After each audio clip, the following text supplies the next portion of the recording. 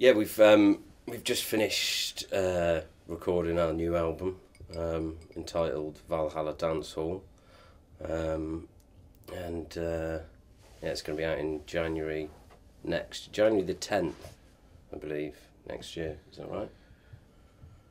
Yeah, sounds good. I'm growing a beard for it because it works for Valhalla and dancehall. Because you could be a Viking or you could be Lee Scratch Perry.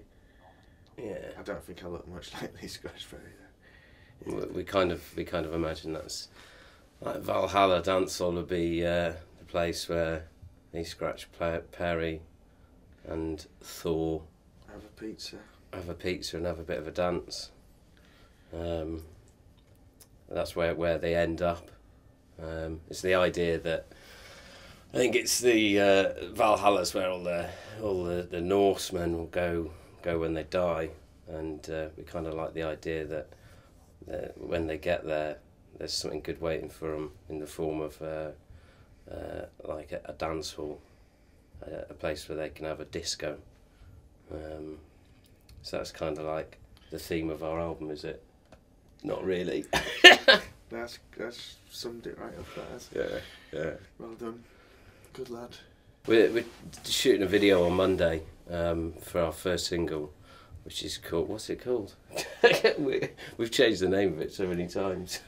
It's called Living Is So Easy. Living Is So Easy. Yeah, we're going to film a video for it on Monday, and it's based on the never released classic Inferno, apparently.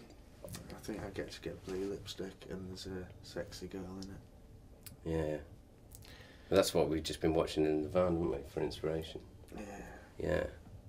So yeah, that's going to be the first single off it. It's quite different in terms of like British Sea Power, I think, in terms of songs. But yeah, I think it's probably in terms of its sound, it's definitely something different.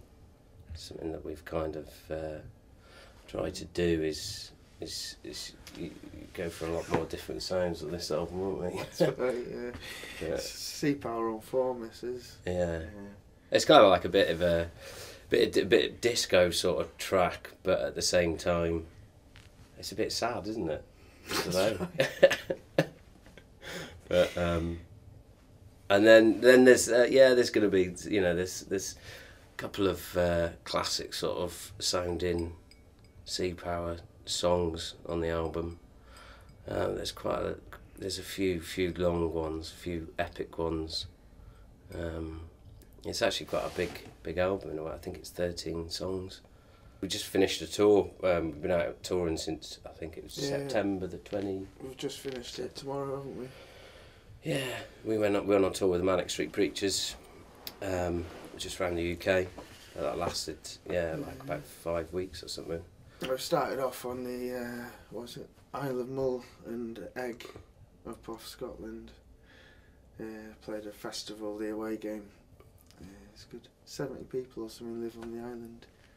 Yeah, it's a pretty funny island to go to. No police on there. I think there was this one night we were there, and the local, he's like an ex paratrooper. He went a bit crackers, and so, because there's no police, literally a Vauxhall Nova arrived, and the 3 bods of the island just opened the boot and stuffed him in the boot, and that was him gone. And that's how they deal with things on Egg. It's quite interesting. You knew then not to mess around, didn't you?